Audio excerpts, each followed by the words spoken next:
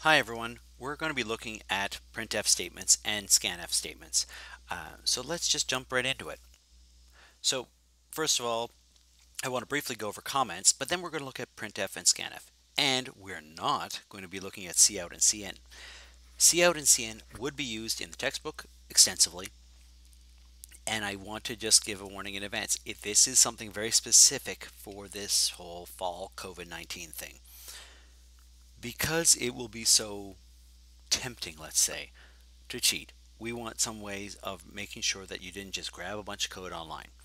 And it just happens to turn out that most people, when they learn C and C++, they sort of learn it together and they don't know where C stops and where C++ picks up.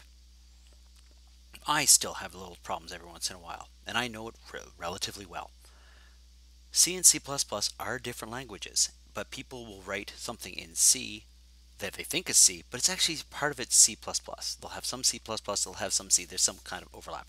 It is purely a C++ program at that time. You cannot put it on an embedded chip or something like that if you need a pure C, but people will code it that way anyways. It also means if you're doing something like cout and cin, there is a whole bunch of magic secret sauce in there. Cout and cin looks like nothing else that you look at in C, because it's not C, it's C++.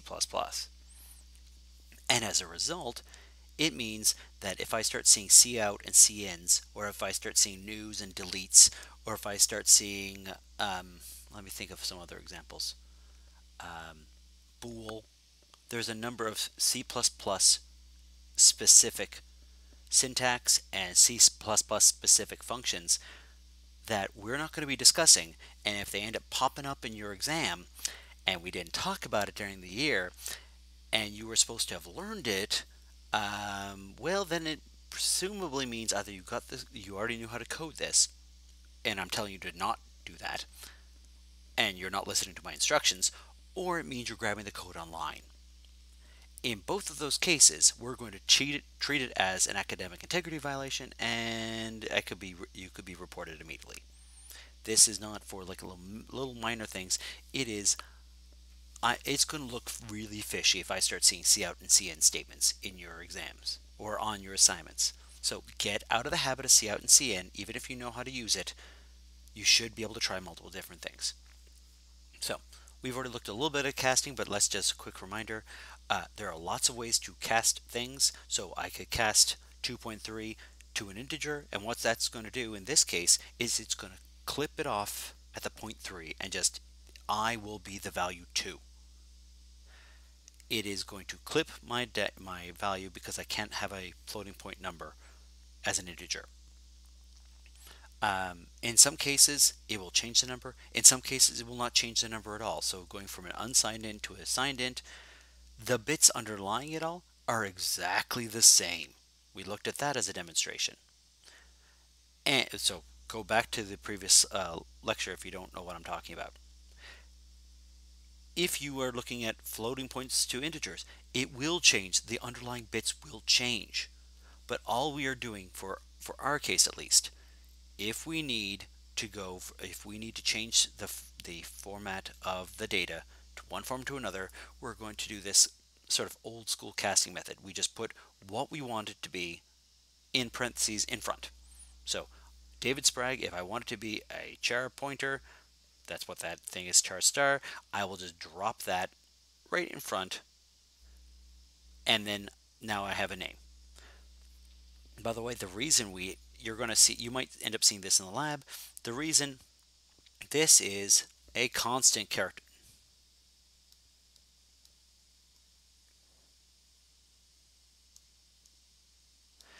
Normally in C and in C++, if I have just a hard-coded string, you are saying, no, no, no, it's not something I can change.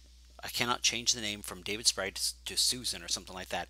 It is something that is hard-coded. It is constant. I'm not allowed to modify this string. Just like you cannot modify the value 2.3 to some other value, right? You could change the variable, but I cannot change a hard-coded number like this. I cannot change a hard-coded text string like this. And so sometimes I need it to be a character string, but I'm definitely not allowed to change this. And so being able to cast ends up being useful some of the times. You might hit this for the assignments or for the tutorials. If I need a character when I have an integer, I could just say, nope, nope, it's not an integer, it's character. Casting it, the value 60 to a particular letter. This will come up over and over again to the point that when we hit malloc, when we hit dynamic memory, we'll be doing this every single time I call malloc. Every single time I make a new array, or I make a new dynamic array in this case, I'm going to be using a cast. So we just have to get used to it. I have the data in one format, I can convert it to another format by just saying what the format I want it to be in is. And so if you hit that problem in an assignment late at night, this is the workaround. You just put parentheses and what the heck you want the format to be in. Alright, so here's our comments section. And this is actually how you make a comment. One of the ways you can make a comment in C. The double slash, right? So comments, just to be very, very clear, comments do not change your code. And so a lot of times, especially beginner students or students that have been programming without any kind of rigor, let's say, have looked at comments there. What's the point of comments? My code works. And you go, well, because they're not for the compiler. They're not for you at this moment. Your comments are for you and for the TAs and for myself or for anyone else that's reading your code. So they're intended for people. They indicate the purpose of the program. They indicate the purpose of a variable. If things are really complex, you want to say what you're doing. Because I didn't believe people when I was learning to code, and you're not going to believe me now. But 4 months later, when you look at your code again, or even 2 weeks later when you look at your code again, you're not going to remember what the heck you were doing that for. If it's complex at all, you're going to be like, what the hell was I thinking? Was I drunk at the time? Like, what is this thing? That's the reason we have comments. So when you go over it again, you go, oh, that's what I'm doing there. I'm sorting this array, then I'm doing this, then I'm doing that. It also allows you to put little to-dos or what you think each section is going to be. I can put comment, comment, comment, what I plan to code, and then I fill in the code afterwards. It essentially just allows you as a human to process and deal with this big, nasty, complicated thing. If you were doing a math proof, putting little comments, I used to always swear by, you're doing a math proof, put a comment what the heck that part of the proof is doing so that other people understand it. Most people do not read math. Most people do not just read C. Some people do, but it's for humans to read.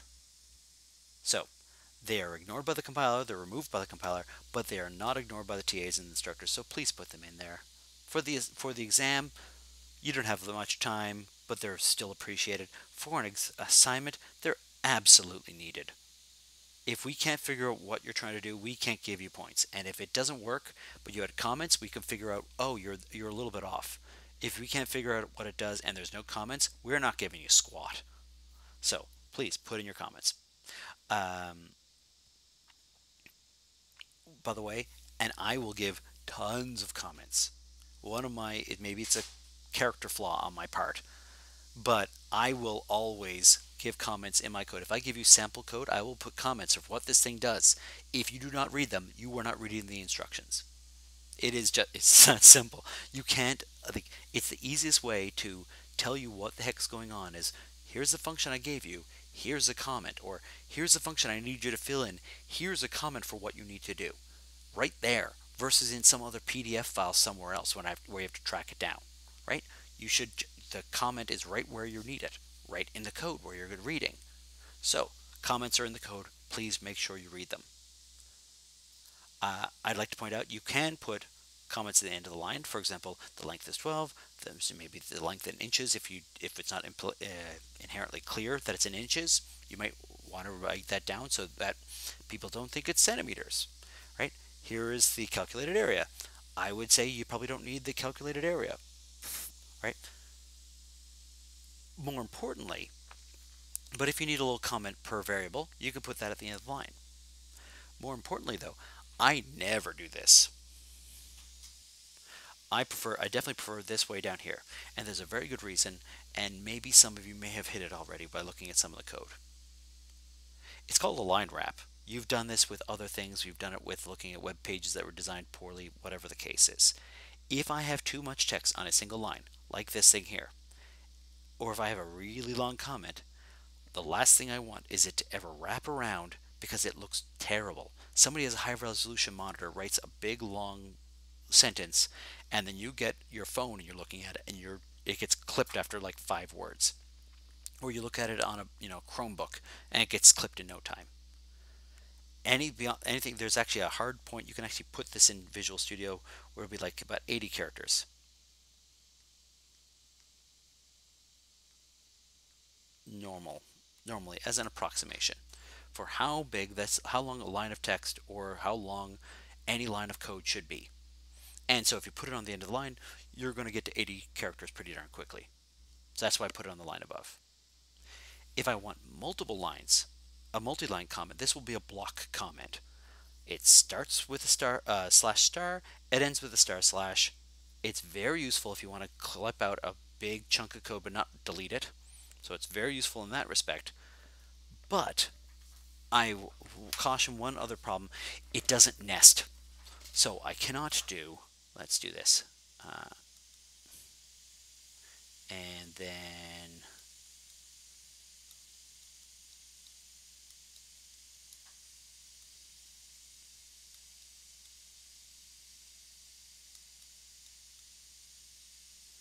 what's going to happen here is it's going to start here. It's going to end there. This part's oh, darn it. Let's do, can I undo? No, I can't undo. I'm going to redo that whole thing. So, and slash star.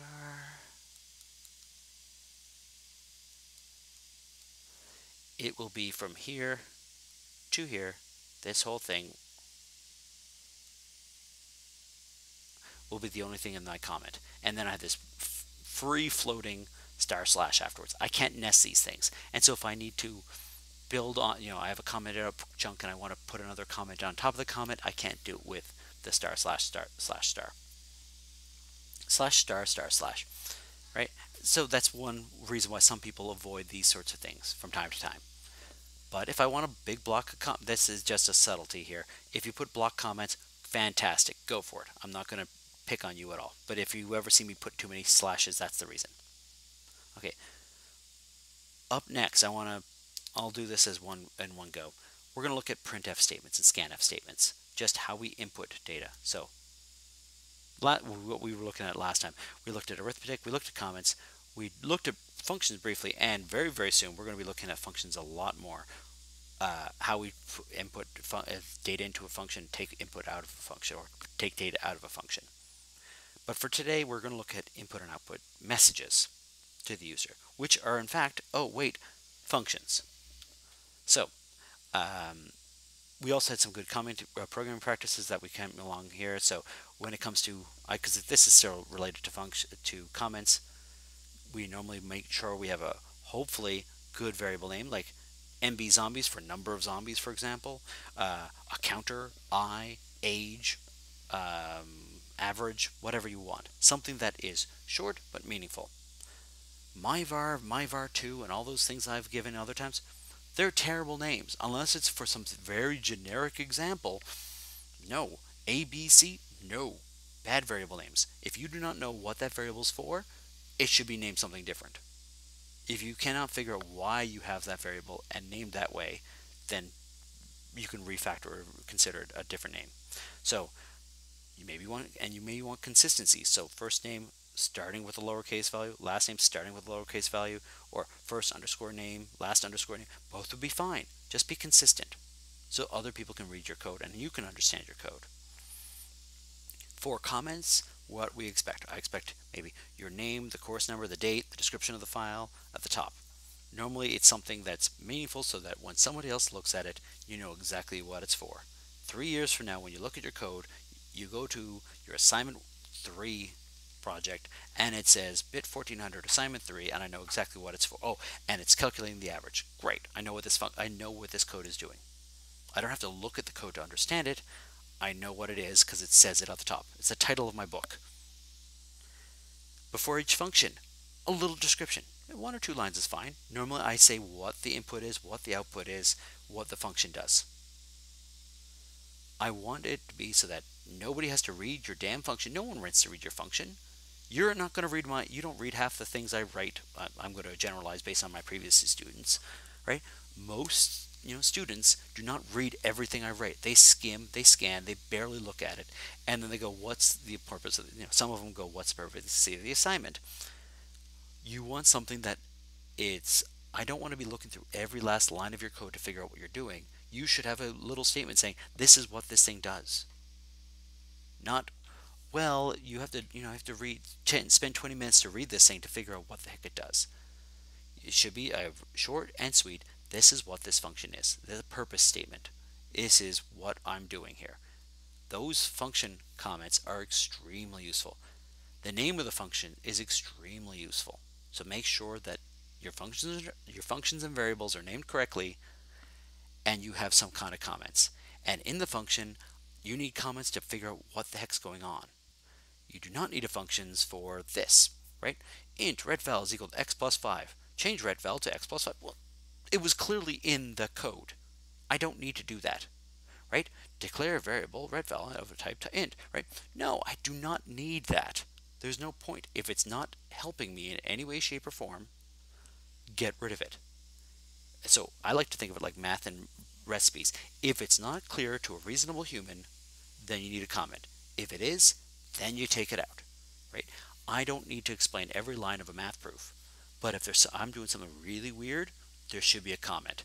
If it's a recipe and it says make a my recipe for chicken pot pie is not step 1 make chicken pot pie, step 2 put in oven, right? A reasonable amount. But how to use a knife to chop carrots?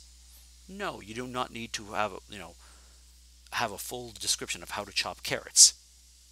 A reasonable human looking at this, would they understand what you're trying to do there?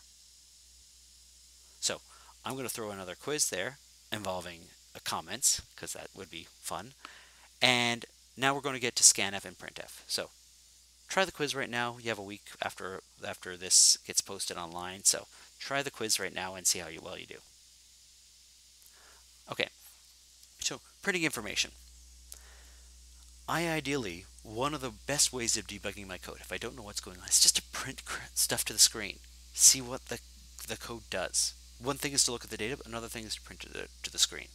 So I need some quick and dirty way of taking my program and putting information to the screen. I want to be able to just send a message to print or printf. And so we need a library to do that.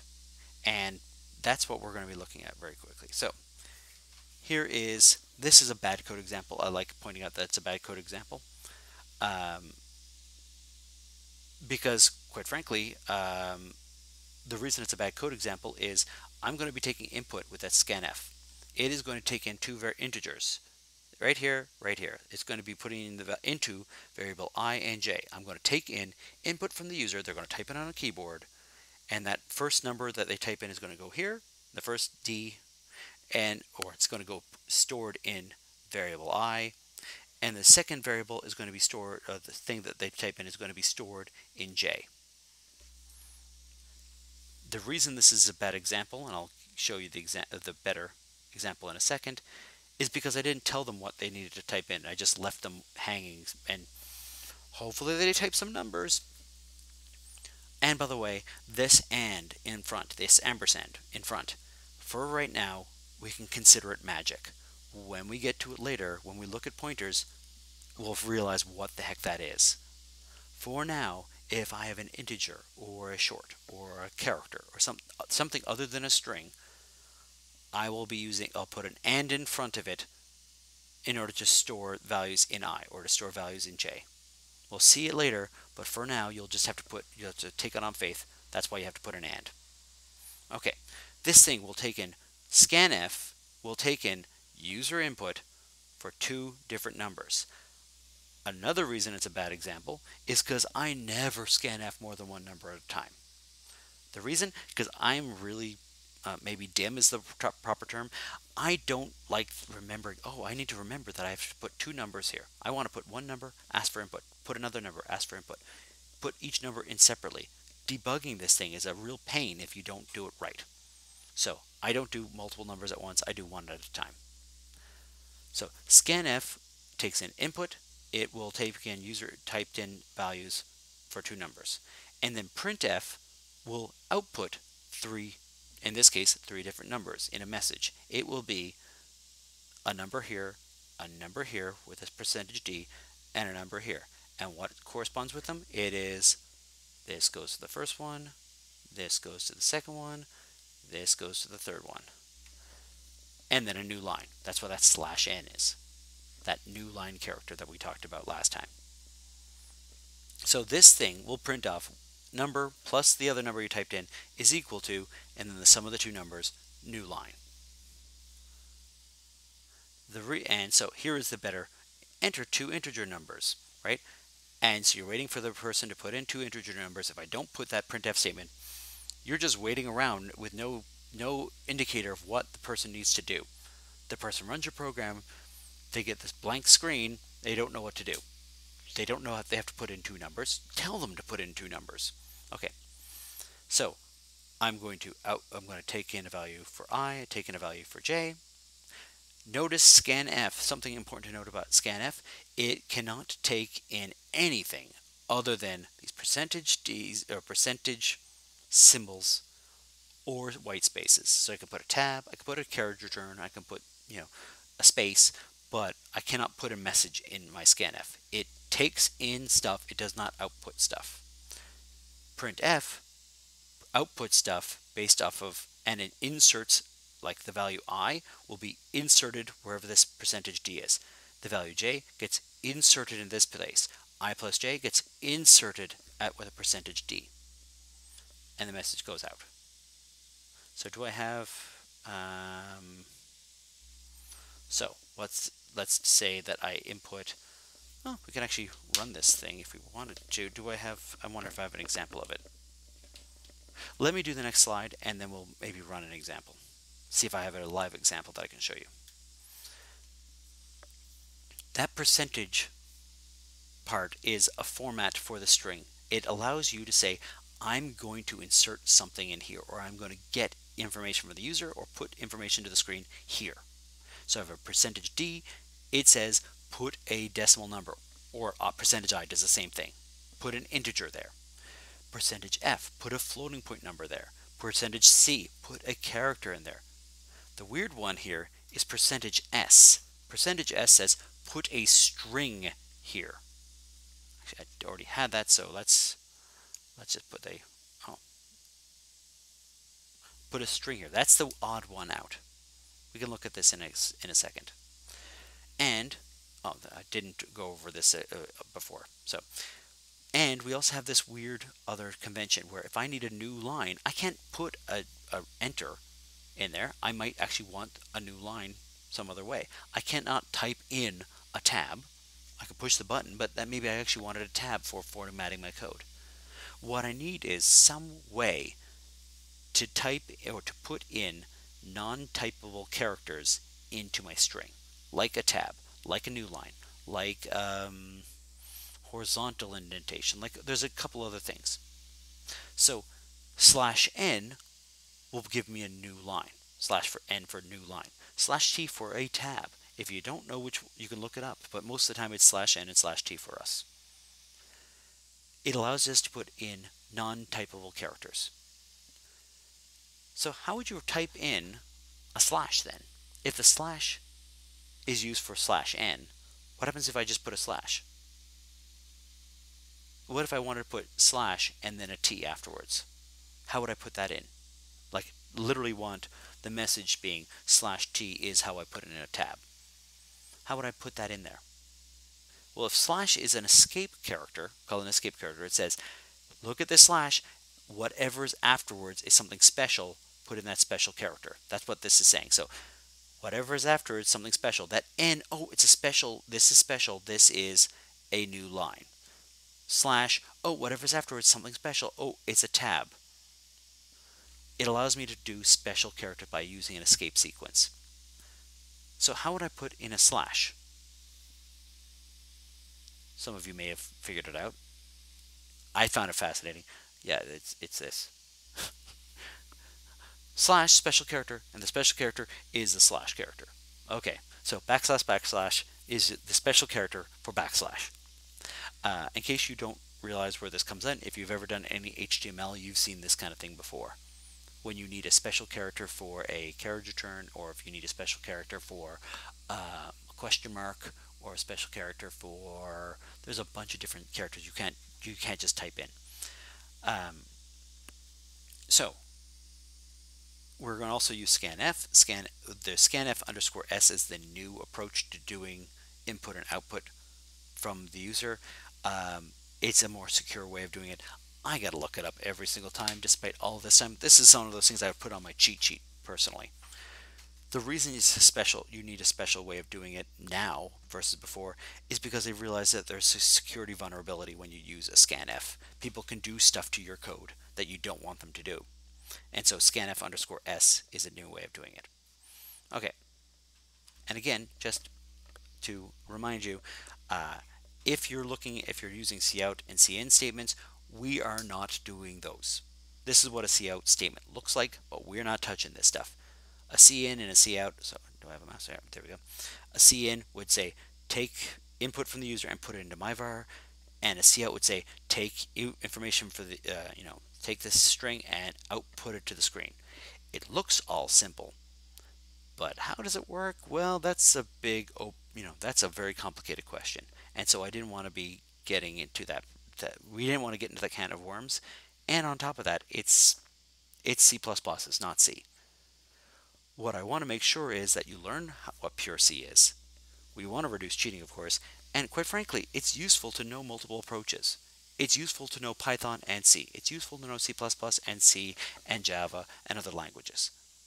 It's useful to have different approaches to doing the same thing, and then you can choose later. But we want to show you, we want to expose you to different approaches, and so we're banning cout and cin for now, at least. Okay, and so I'm going to go over a live example in a second.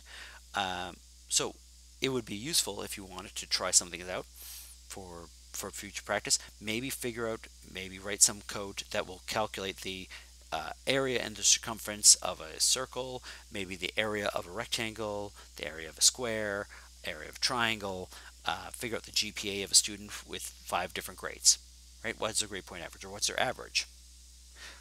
Maybe figure out what the y value of a line is given an input x, an input m, and a b, right?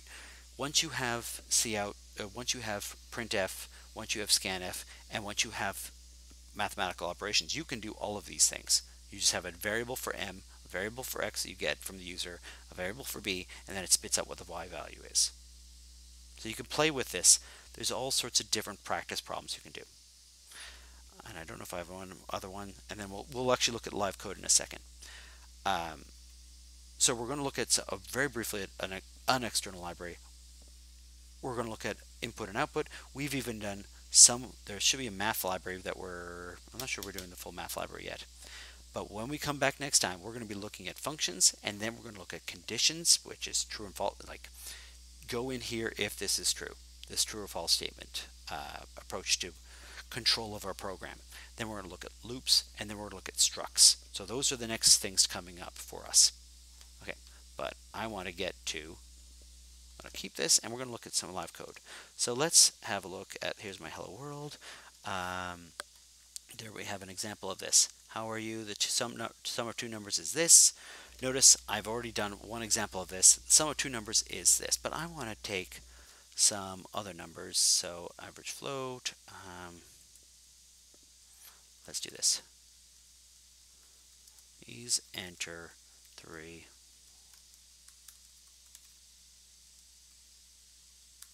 I always wonder if I spell separated wrong. By, and I wanted a new line, so I put a /n in here. This will output something onto a new line, and it's going to put out this message and make a new line. And I'm going to put also a colon afterwards just to indicate that you can type some more stuff. Okay, I'm going to put the 3 different numbers in here. So float av num1 is equal, let's put that there. Actually, I'm going to just do it this way.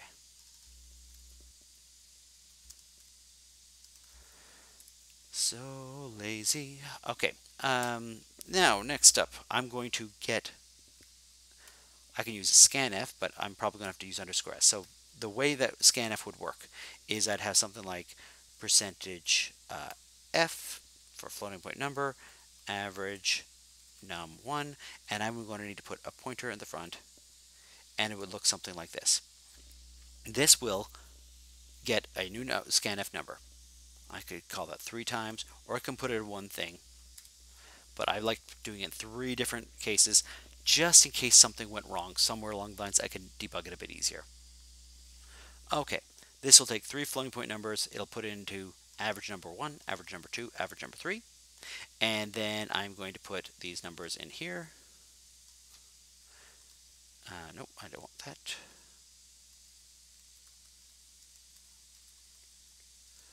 Av num3.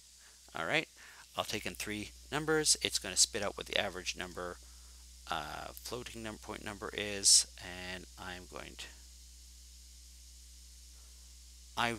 Let's change this one here.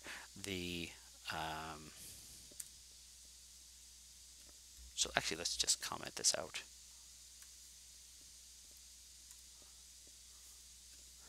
And I'm going to put it up here actually. So printf floats, and let's put the floats back in. What the heck?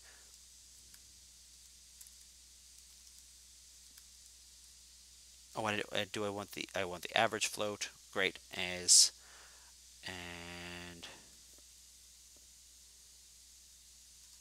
average float should be not a sum. Should not be. Well, that's going to average float divided by 3. So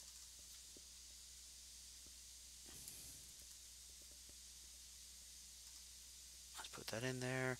I'm going to need this is f.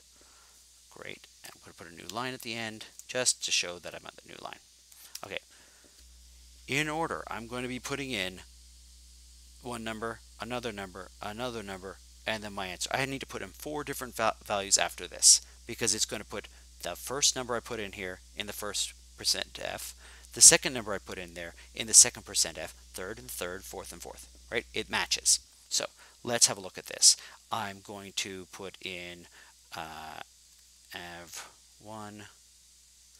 av2, av3, and then, oh, that's avnum. There we go. That's what the difference is.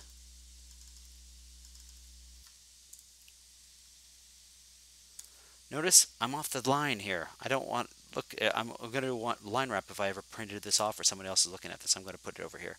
Av2. Great. So I can span multiple lines on this one printf statement as long as the string is not broken. It's going to take this thing. It's going to be av number 1. Take this thing. It's going to be av number 2. All the way down to here, which is going to be average 2, which is this value here for my average floating point. I want the floating point 1 actually. There we go. I want this one up here. Okay. And here's our scanf. Notice I have a slight difference between between printf and scanf. For printf, I just put the number. For scanf, I need this ampersand in there because I can't change the value otherwise. Again, this is a bit magic for right now. Scanf requires me to put an ampersand in front because I'm not sure what's going to happen. Okay, I'm also going to do, let's do this.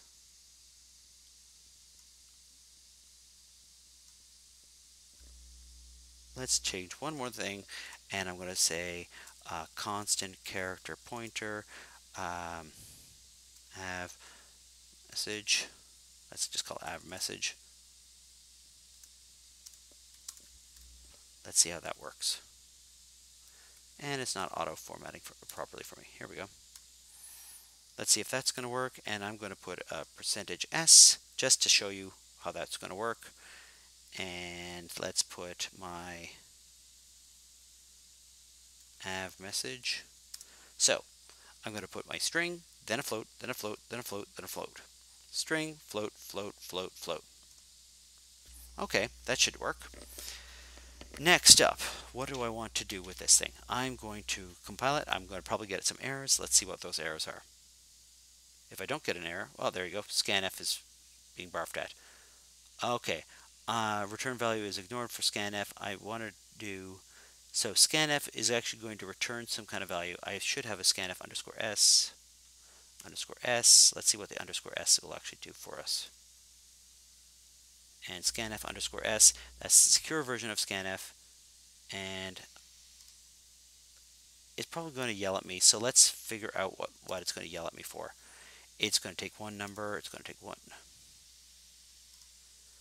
Scanf, unfortunately, scanf underscore s, one of the fields you can pass into it is how big is, like if I'm dealing with a string, I need to know how big the string is that I'm putting information into. Because I'm just dealing with numbers, I'm just essentially putting in one number. So the underscore s version of it, and I gotta double check it. I'll find out the hard way when I put a breakpoint on this. When I hit this, we'll see if this crashes on us. But it's saying I'm going to take this. I'm going to input a number in here. How many numbers am I putting in there, or how big is this array? It's size 1, right? I'm only filling in one number. Let's see if I have this. External pass scanf not used by the string. So it's saying the extra argument is not being used by the string format. I may not actually need it at all. So let's remove it and see what happens. Because it knows it's taking in a floating point number, not an integer. Not a string. I don't have another parameter to go in. Oh, that's good to know. Again, if you get stuck on something, look at what the output is and see how you can debug it. Because this is something I have learned about 1,000 times, and I always forget it. It's all good. It's not all good, but it's one of those things I'm actually trying to imitate what actually I go through when I code, which is I don't always know what this function will do, or I sometimes forget. And I can look at what this thing says. It's going to return an integer. The function name scanf. This is a constant character with this of a particular format, and then I'll have a bunch of fields afterwards for the values I'm going to be putting in. There is exactly one field putting in here, so I only exactly have one parameter afterwards, and since it's a floating point number, I don't have to say how big the array is what we're doing. Okay, so let's find out. Hopefully it's going to work.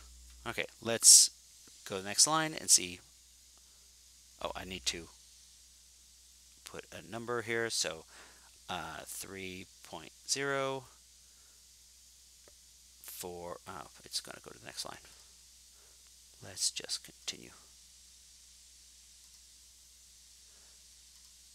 There we go. 3.0. Let's make sure it works. If I have 3 3s, the average should be 3, right? Hopefully. And the average floats for 3, 3, and 3 is 3. Hello world, how are you? Great. Let's try it again. I still have that breakpoint, so continue. 3.0, 4.0, 5.0. That should be an average of 4 when I'm done. The floats are 3, 4, 5, and the average is 4. I could have put a breakpoint right here and see what's actually going to end up happening here. Notice the average of your floats is put in here, right here, this message, then the first number, then the second number, then the third number, in that order, and then the total that it's actually calculated, the average it's actually calculating, which is calculated right here. So this is me using scanf and printf, the safe version of scanf no less, and printf.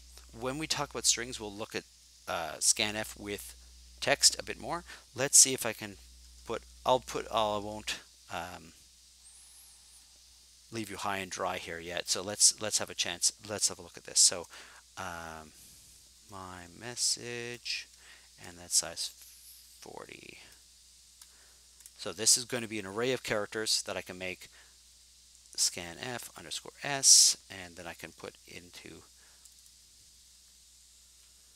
my message. I'm going to put in a my message, and that's size 40. And I don't need the ampersand in this one particular case, hopefully. And then I'm going to print out.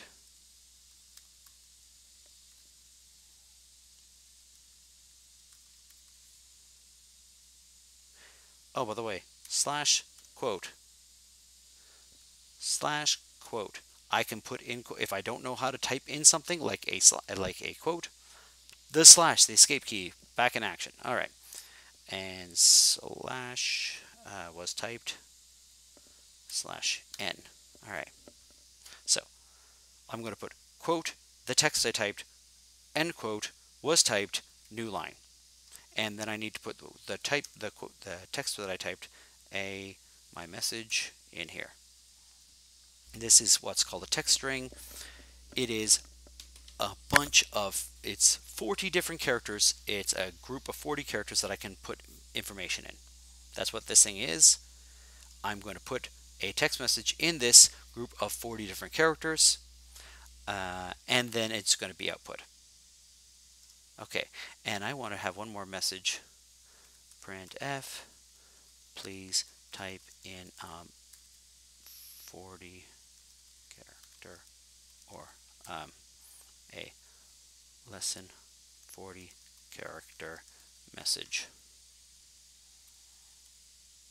I should put something like that in there. All right, and I want a new line as well. So oops. All right, let's run this and see what happens. Please enter 3-point numbers by spaces. 3. Let's do 3, 3, 3 again. All right. Hello world, because that's my go-to. All right, and let's see what I get to this average float point. I'm at another breakpoint, so let's see what it typed. Hello, oh, was typed. Oh, what happened there? There is something interesting that happened there. I completely forgot about this, but it's an interesting little thing. I typed hello world. Important thing to note about scanf. What happened with scanf when I said to put 3 floating point numbers separated by spaces? Why? Because scanf gets to the next space and then stops. The word world that I typed in there is not being recorded at all. And therefore only the word hello is being recorded and stored in that message. So let's do one more. Let's finish all this up. Let's run it again, and I'll go try something different, just in case you don't believe me. So I'm going to write hello world, but I'm not going to write hello world the way I did before. Hello world. Put an underscore in there. So there's no white space in there. So what I'm expecting is scanf is going to get the entire message now, not just the first word. When I got to the white space, it stopped picking up the text. That's what scanf does. It goes to the next white space and then stops, whether it's a number or it's a string. Now the white space is the whole thing, hello world. And if I go back to what my message looks like, it's hello world was typed. That's what the difference with scanf is. It goes to a white space, and it slipped my mind. And it was a good demonstration of one of the problems with scanf, or one of the limitations. If you have multiple words you want to pull in, you have to do something special to get multiple messages in. Okay, we will look at that when we look at strings. All right, I can finish it off. So when we come back next time, we're going to deep dive into functions, because although their previous iterations of the class have not really stressed functions that much, they are so fundamental to programming. They're so fundamental to C that there are actual languages, programming languages out there, that only have functions. They do not have variables at all. You cannot store a variable. You just have functions. Functions are very, very important to computer science. So I want to make sure we emphasize them, and so that it's very clear what they actually are and why they're useful for your programming when you're first learning. So next time around, functions. Very important lecture. All right. Thanks everyone, and I'll talk to you soon.